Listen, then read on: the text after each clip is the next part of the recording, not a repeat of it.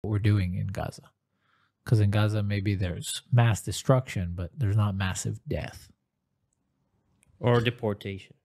or deportation.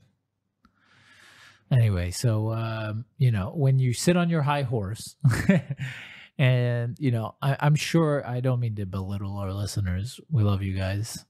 But if you're listening to our words and saying, how could they be advocating to, you know, do massive bombing, indiscriminate bombing, you know, how could they talk about killing children? We're not advocating to target children, but forgive us if we don't give a shit. If, you know, everybody there dies.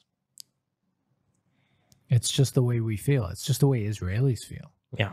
Because, and this is what I, you know, that's what the Hulon attack did. I wrote to Sharon, my wife. I was like, it'll be you or me tomorrow, or Daniela or Itai, God forbid. Yep. And so I would, if you gave me a button to just erase Gaza, every single living being in Gaza would no longer be living tomorrow, I would press it in a second. That's just, I think most Israelis If probably that's the agree. choice. Yeah. Yeah. Mm-hmm.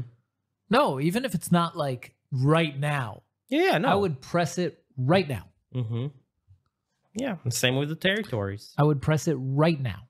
Mm-hmm. No choice. No, you know, Sharon is safe at home. God willing. I don't know. I haven't spoken to her in like an hour.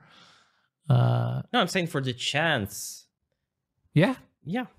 I would press it right now. Give me that button. I'd press it right now. There you go. And I think most Israelis would. Yeah. Most Jewish Israelis. They wouldn't post. They wouldn't talk about it like I am. Mm-hmm. They wouldn't post. They wouldn't say I pressed it. Yeah. But they would. They press don't it. have balls of steel like you. They would, but they would press it, right? Like if they were in a closet alone, they wouldn't even hesitate. Mm-hmm. Someone came to them and Hadar said, "No one will know. You press this, all the Palestinians are gone." You'd be like, "Fucking hey, is there another one?"